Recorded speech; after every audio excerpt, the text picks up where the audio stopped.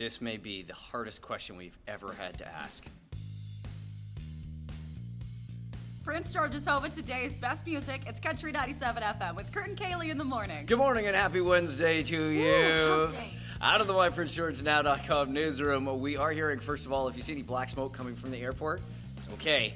We've got fire training going on up there, so don't worry about it too much. They're just getting ready in case any emergency happens. Yeah, your fair warning. Also, you know we're getting close to the election when the election website is up and running. So if you have any questions about who's running and whatnot, there's a website ready to go for you. It's all dedicated for you. If you go over to MyPrinceGeorgeNow.com, you can follow the link over there. You betcha. And it is Day of Cultures coming up on July 28th. We are going to be talking to Dorothy Friesen a little later on this morning, but it got us thinking about all those food booths. Oh, I love it.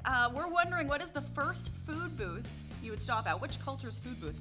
First one. I can't. How do you answer? Probably just closest to the door and work my way through. That's, yeah, whatever was right there. And then I just eat from the rest of them in order. Wherever the plates are. We want to hear from you. Comment below and let us know. We'll put your name in the draw for a New York Fries gift certificate.